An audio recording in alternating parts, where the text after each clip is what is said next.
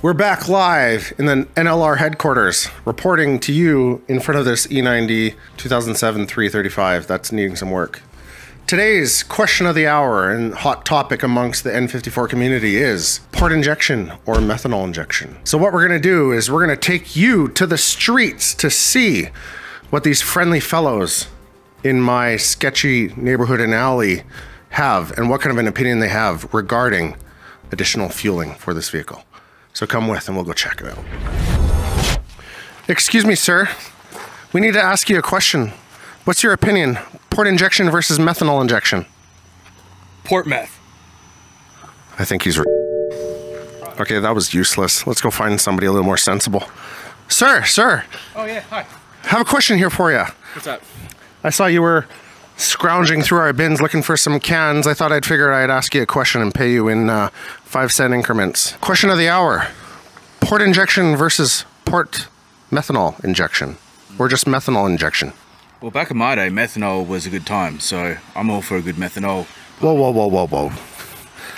Methanol injection. Substances are not a good thing unless it's gasoline and engine oil. But anyways, let's start again. Not interested. All right, well, let's go back to the dojo and I'll figure this out myself. Emma, can I ask you a question? Port injection or methanol? There you have it. Just buy a Corvette or a Porsche and be done with it. Just kidding. Ben's not a methanol addict in the illegitimate sense. This is my buddy Ben from Australia and from Grease Garage. G'day. He, I think he said good day, but we'll make sure that the editor puts some captions. Yeah, because might have to do some translations. What? What? We're here doing another upgrade on the red E90. Today we're going to be talking about the top 3 reasons why you should choose to do port fuel injection on your N55 and N54 powered vehicle, especially when you're looking to do above 550 wheel where you're running into the limitation of the factory direct injection. With the port injections, you have 6 injectors and it runs off the line that's going to be tapped to your high pressure pump. So you will need an upgraded fuel pump, and in this case we have dual Walbro 450s. But the biggest reason why we had gone port injection, not only is it going to clean the valves, because today we're going to be doing a walnut blast, but in some cases we're going to be demanding a lot from the methanol system if you do end up choosing to go with one, is you'd put a bung here and you're relying on the intake manifold to, well, the charge pipe to atomize the methanol correctly. So if you have too big of a nozzle, it may not atomize correctly and you may not get even cylinder distribution. The good thing about methanol is that you could run a separate tank, just run 91 octane, but it does take some time to ramp up. And when it ramps up, you could run into a situation where it's a bit too rich, a bit too lean.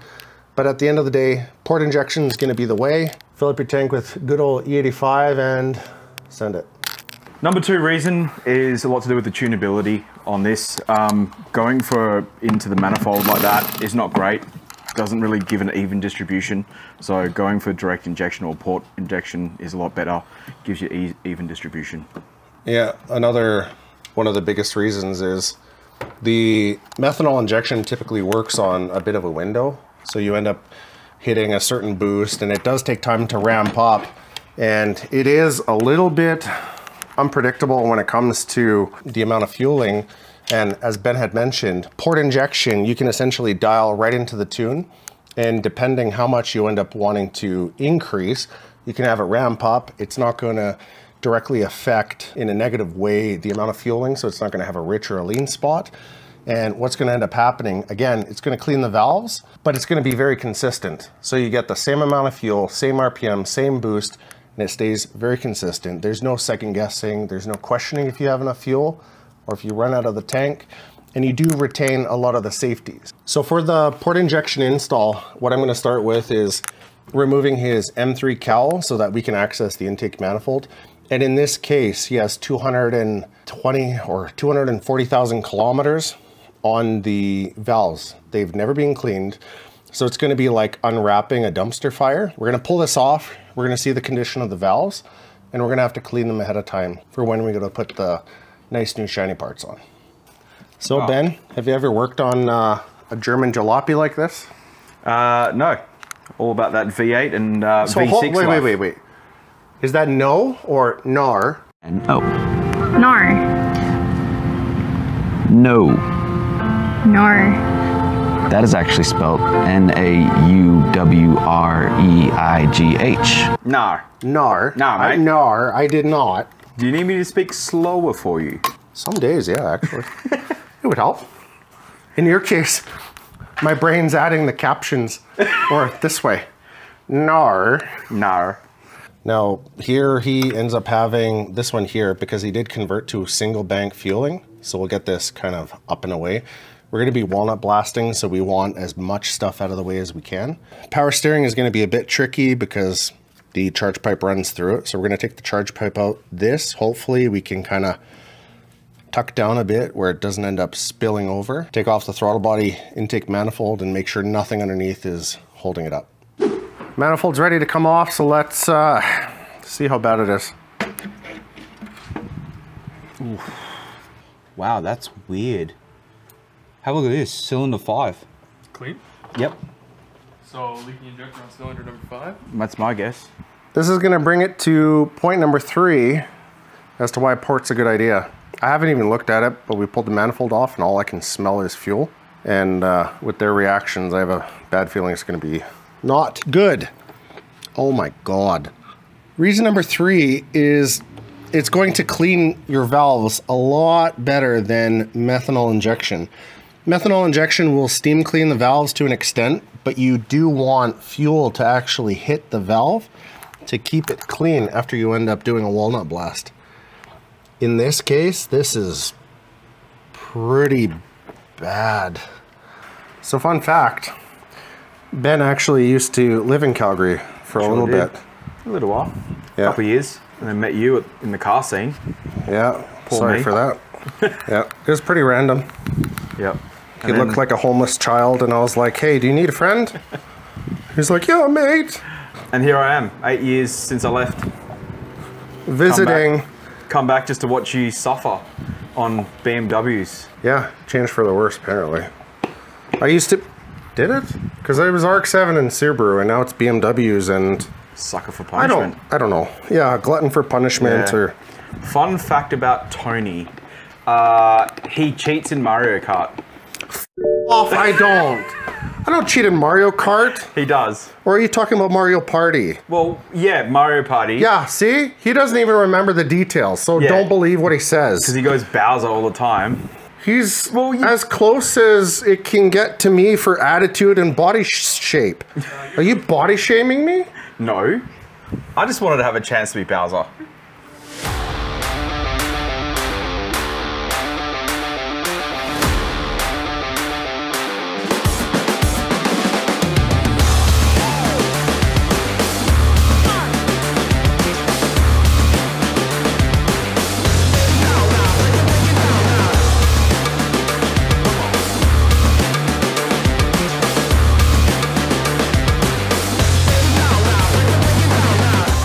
After inhaling walnut shells and dust for the past 2+ hours, we get to throw this one in here. One of the things to keep in mind is if you're gonna go with port, you're gonna need something like this that actually has the holes for the port injectors. You can go with a plate, but this looks way better. So I guess spare tip when you go to install something like this is it looks wicked and it's going to perform as well as it looks, hopefully. I mean, it is China, so let's see if it even fits. As expected, it doesn't fit. So what we're gonna do to try and make it fit is install the rail later or afterwards and hope nothing falls into the open runners.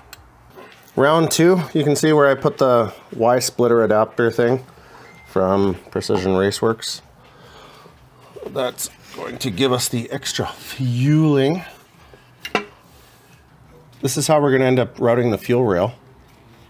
This one here, it's cut out a bit, but the only way it fits the nicest is to have it route up and around. Fortunately, we're gonna be able to put a wrench on there and put a snug to it. We're gonna finish bolting it together, and once it's all done and sorted, we will show you the final product. Of course, it's a bit subjective. This is why I recommend the port injection. and at least a decent port injection setup. What's left is we're gonna plug in all the injector connectors, wire up the JB4. We'll wrap it up and show you the final result. Wait. Oh. You know exactly what I was doing, hey? Satisfaction, guaranteed.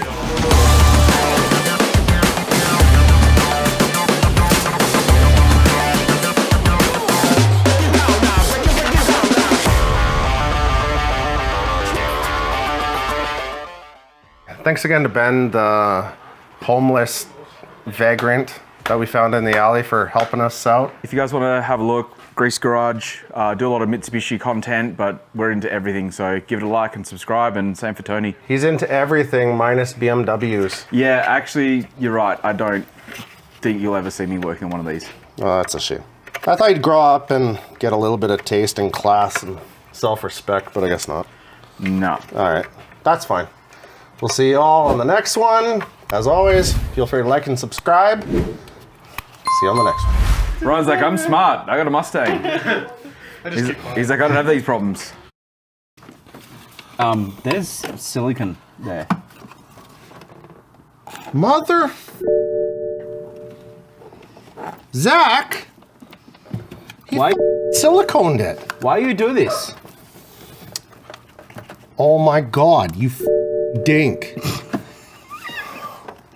Don't you love when your friends do things like that?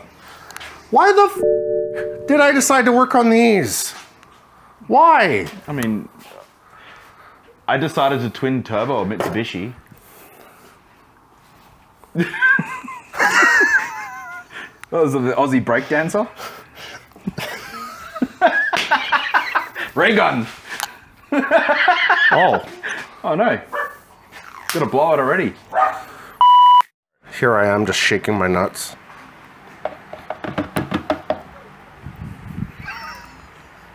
Are you laughing too? Oh.